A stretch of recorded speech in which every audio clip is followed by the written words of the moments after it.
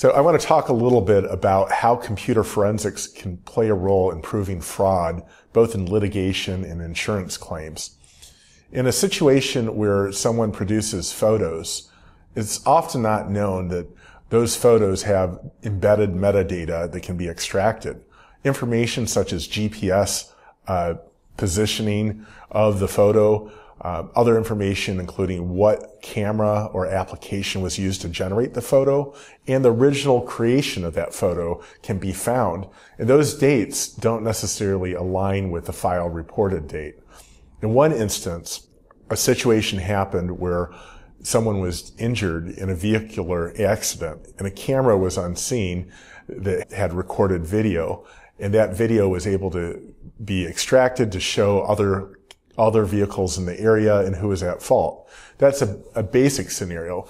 But in a different situation involving a bicycle tragedy, someone was ran over by a car, and the contractor who had been working on the scene renovating a house nearby had alleged that there were sufficient markers to prevent the bicyclers from going down a certain bike path where things were happening. And unfortunately, the biker passed away from this accident. What was interesting is after the litigation from the family ensued, photos were captured by the contractor who had responsibility for marking the right-of-way and protecting people riding their bicycles from coming into harm's way.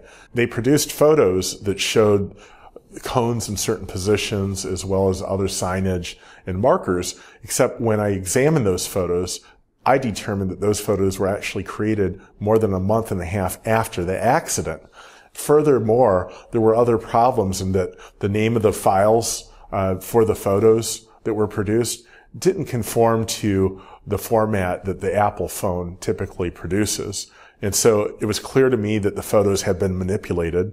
The last reported software that was used showed that an Apple editing program had altered the photos. So there were many issues relating to the integrity of those photos that were produced, the file name not following a proper convention, other aspects of the file names that supported that they were fraud, and the dates and timestamps, and the lack of other GPS records that would have been there had an iPhone been used to take the picture.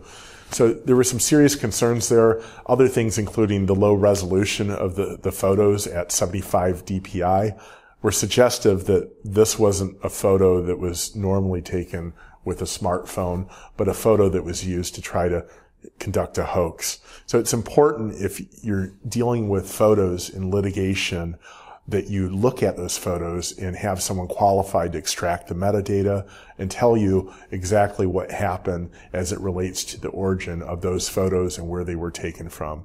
If you're looking for help with that, our firm is an expert in computer forensics. We have experience analyzing videos as well as photos and would be happy to help you.